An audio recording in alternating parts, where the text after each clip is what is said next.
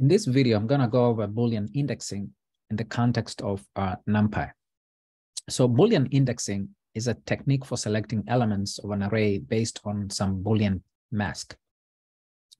Now, this Boolean mask is just a binary array that has the same shape with the array we're trying to index, where each element of this mask is either a true or false.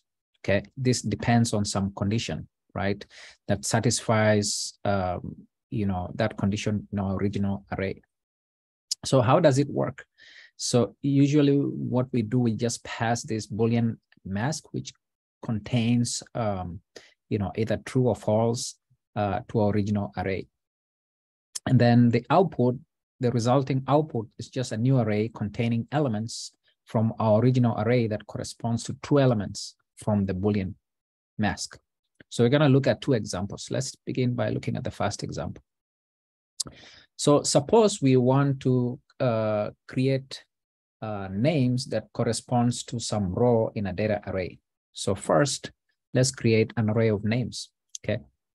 So we create a list of names using this numpy.array function, and we save it as names variable. So this names becomes our array. So let's run this. So we've already created, when we run this, you can see now we've already created an array that contains a list of names. Okay, and these names, you notice that it has duplicates. So we have Pete here, we have Ram here. Okay, so we're gonna see how this works. And then we create a data in an array. So what happens here, we're gonna use the numpy.random.runn. Okay, so what this does, it just generates random numbers between 0 and 1, and then it takes two arguments, right? This argument, we can specify the shape, okay, of our random numbers, right? So click on that, and then we click on this. You can see here we're just saying we need to have 7 rows and 4 columns. Okay, so we just specify that 7, 4, 7 rows or 7 observations and 4 columns. Okay. Now the first thing we might need to do here. So for example, we want to compare names with a string. So we're going to use this equal sign, just like in arithmetic operation. We can use this comparison operator, double equal sign. Okay, just like with arrays, this can also be vectorized, right? So if we want to compare the names, maybe let's say to this string Pete, right?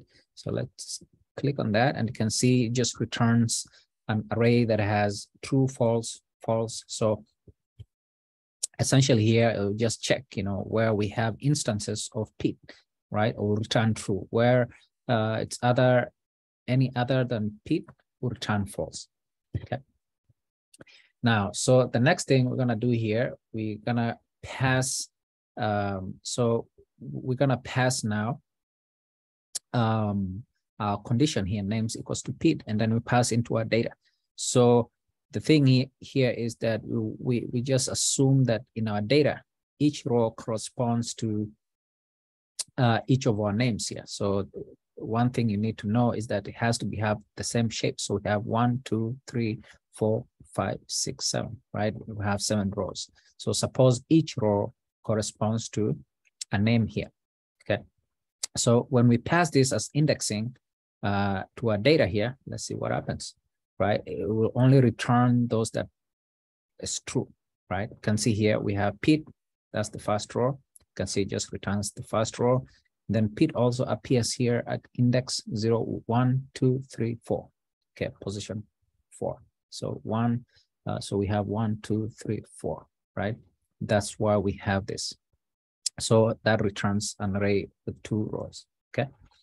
Again, here we could say that also we want to return only the second column, right? And we want to return from the second column to all the remaining columns, right? So we do that. You can see. So we just want to create. So that'll be 0, 1, 2. So we'll return only this column, right? Remember, Pete corresponds to the first row, so we'll return that, and also we'll return this, right? Okay. So that's why we have that for that and this for that for the second column. And then the last column here will return this, and also will return this. We'll return this -84. Okay. Same thing with this. So you can try different numbers just to return. So this one just say return only the third column, and then column, we don't specify anything, and we just return up to, if we had 4, 5, 6, incidentally, the third one is just the last one. So just return this element, and just return this element as well. Okay. All right. So let's say we want to select everything but Pete, right? So we use this exclamation mark, right? This is just to negate. So exclamation equals to. So we'll just return everything but Pete. So again, you can see where we have Pete, we'll return false, and we'll return true for anything that is not Pete. Okay. Remember, it just returns the true elements. Okay. Alternatively, if we're going to pass this with our data array, we use this sign here, right? This operator to negate the condition. This will just return the same thing. Will return the numbers that correspond to only the rows that correspond to the names that are here. True, true, true, true, true. So we're not going to return row number 1 and row number 1, 2, 3, 4. Okay. Another thing you can also do is that, let's say, suppose we want to select 2 of 3 names, right? Again, here we can combine this with multiple conditions. So here we have this operator, which just means OR. We have this operator here on your keyboard, which just means AND. In this example, we're going to use this. So we just want to return, names that correspond to Pete, or names that correspond to emit, right? And we call that our mask, right?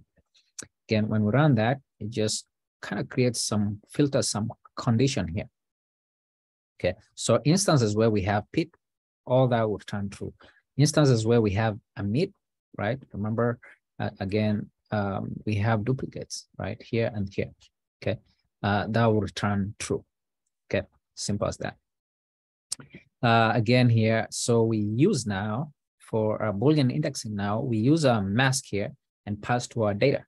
So we do that, we just returns only the rows that correspond to Pete and emit or emit. Okay. Another thing we can also do here is, for example, if we want to set, all the negative values to 0. Okay. So to do this, we can use this operator here, right? So we can actually use, we can say from our data here, okay, we want to pass a condition. So each time we find the data that's less than 0, meaning that all these negatives here, we want to replace that with 0, right? Alternatively here, we can also say, okay, we want to set the whole row, okay, or columns, okay, with an ID 1D Boolean array, right? So for example, here, we just want to say, okay, for all names that are not equals to RAM, right, replace that with 7, okay? So we print that, you can see what happens, right? So only RAM, so only those names or rows that are not equals to RAM, okay, actually replaced with 7, okay? We can see if we go back here, we have how many? We have 1, 2, 3 rows that correspond to RAM. And you can see that's what's preserved here, okay? At the second, the second position, at the 6th position, and the 7th position. Anything else is replaced with a 7. And here, so if we pass this, you can see, so anything that was negative will be replaced by, a 0. Okay. Yeah, so that's what we have. So for a second example here, this is a fairly simple example. So the first thing we want to do here, we import our library, Numpy. Then we use this function here, numpy.random.randint. Okay, so this is actually a Numpy function. It generates random integers, right? And this random integers within a specified range, right? And you can see here it's between 1 and 10, right? Excluding 11, right? And we're saying the size, it takes an argument. So size here equals to 10, okay? Then we'll print our original array. The next thing we want to do here, again, we create a Boolean mask, right? Boolean mask that selects elements of the array that are greater than 5. So this is a very useful tool. Again, simply, it just returns a condition that contains only elements of the original array that satisfy this condition, right? Rather than using a loop. Okay. So again, this is very important, especially in applications where you're doing a lot of filtering and aggregation. Okay. Now, so to use Boolean indexing now, we pass this mask that we created here that has some condition, satisfies some condition in our original array. We pass it as an argument to our original array. Okay. So this is exactly why we now actually call this Boolean indexing, right?